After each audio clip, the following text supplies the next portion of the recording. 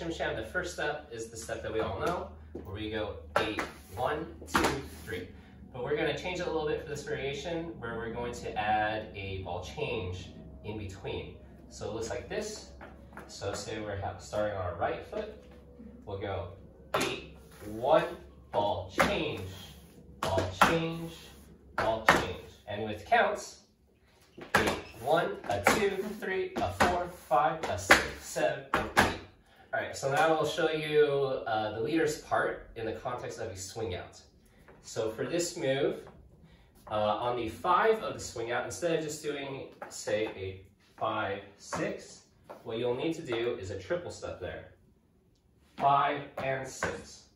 So when we get into the swing out, 1, 2, 3, and 4, then triple, triple hit, ball change, triple step. So with counts, 1, 2, 3, and 4, 5, and 6, 7, 8, 1, and 2, 3, and 4. So from behind, 1, 2, 3, and 4, 5, a 6, 7, 8, 1, a 2, 3, a 4, 5, a 6, 7, 8, 1, a 2, 3, a 4.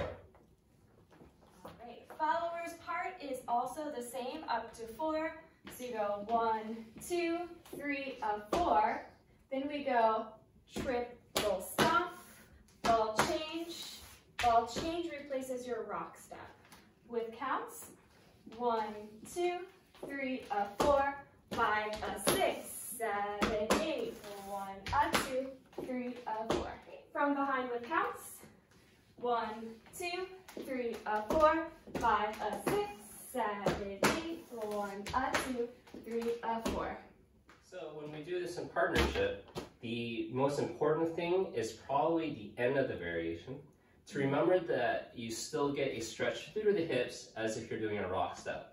So if we do the variation, we go 1, 2, 3, and 4, 5, and 6, 7, 8, and at this point, make sure you still get that stretch. 8, 1, and 2, 3, a 4, 5, a 6, 7, 8, 1, ball change, triple step. So your hips are moving through space at a similar rate as they would be with your regular footwork. You can play with this idea in different places. It doesn't have to be the exact same rhythm, so feel free to experiment. Here are a couple things we come up with in the 6 count. So in 6 count, we can do the same variation, but you'll have to change your footwork a little bit different at the start. So we'll go 1, 2, 3, 4, 5, a 6, 7, and 8.